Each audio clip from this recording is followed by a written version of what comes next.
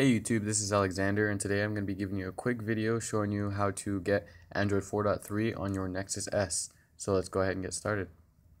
Okay, so I just want to preface this as usual, citing that you do need to be rooted and have super user permissions.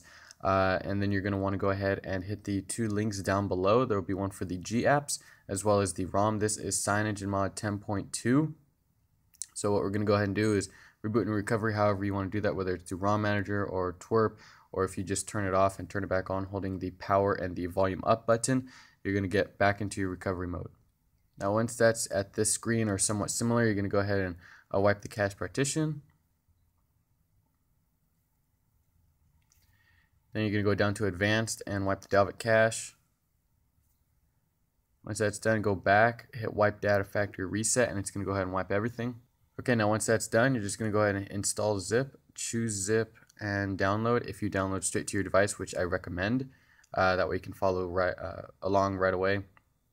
You'll see GSM 10.2 nightly. Go ahead and hit yes and install that.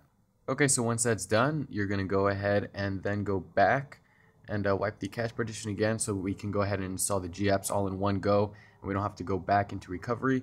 Go to advanced. When you're done with that, wipe the Dalvik cache and go back and one more time install zip, choose zip from SD card, again download. Now you'll see the second link down below will be for the 4.3 Crespo G apps. Now I might have not said this, but this is for the GSM variant of the Nexus S. Alright, now we're going to go ahead and go back and reboot system now.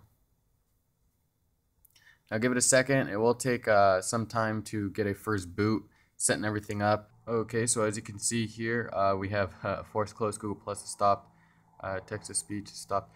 Now I have gotten the Google Plus has stopped, but never the text to speech has stopped. So those might just be initial force closes. Maybe we need to update some apps, but we can go ahead and skip this step for now. Now I have been playing around with this, and after I went ahead and set up my Google account and updated all the apps from the Play Store to the current versions, I haven't had any force stops like that, or force closes that you've seen like that. So go ahead and just skip through this.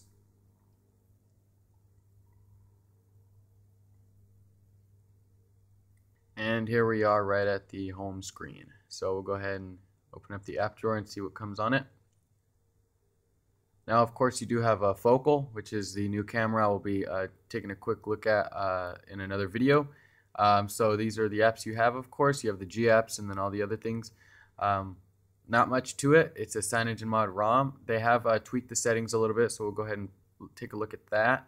As you can see, they've added a couple new categories here and then split up the more and put, I believe they had more things in the more section, but now they just have a couple. And then, of course, you still have profiles and all that. You have super user built in, things like that come handy. Hope you enjoyed this video. If you did, don't forget to hit that like button and subscribe down there for my continuing coverage on Cyanogenmod, as well as some other cool videos I have coming. Thanks for watching again, and I'll catch you in the next one. Peace.